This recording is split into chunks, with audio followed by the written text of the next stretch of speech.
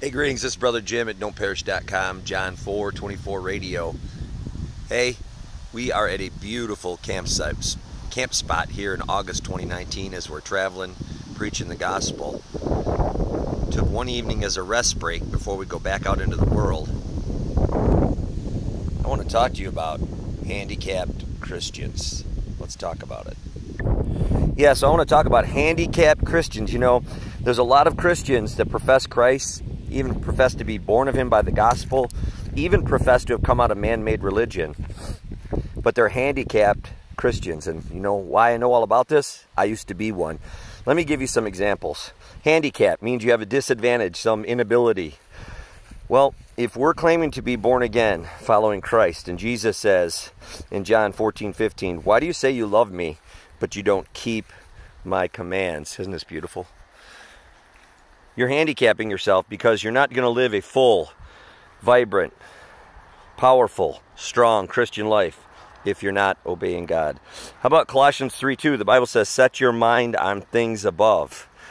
Many Christians, myself included in the past, and at times if I don't watch myself, they're not setting their mind on things above. They're setting their mind on things of this world, the things of their flesh, problems, trials.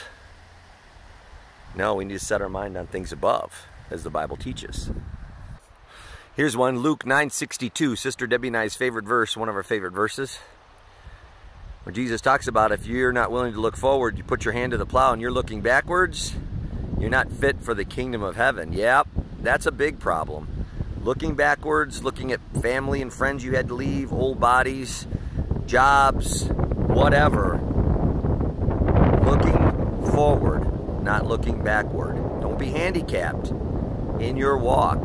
Don't let your power, your joy, your victory, your peace be stolen by not obeying God's word. Doesn't God's word have our best interest, and doesn't our Father know better than us? Yeah, I think so. So we need to trust in it, and we need to be doers of it. Amen? Not just readers or hearers.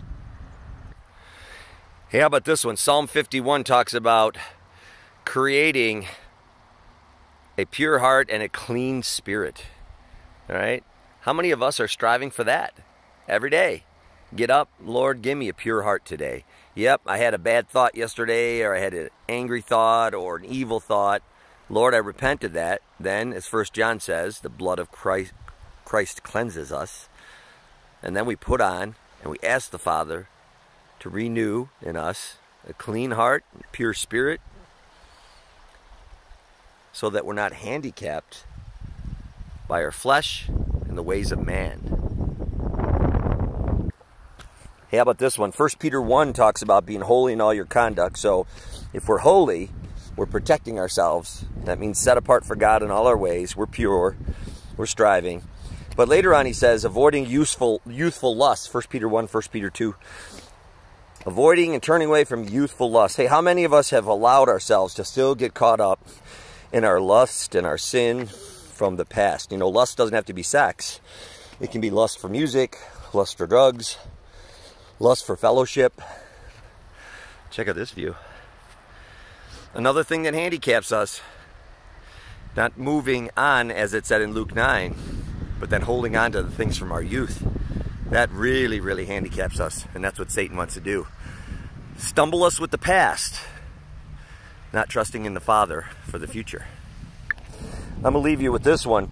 In the book of Revelation, I believe it's chapter 12, talks about that they will overcome, I just did a teaching on this, by the blood of the Lamb and the word of their testimony, loving not their life even unto death.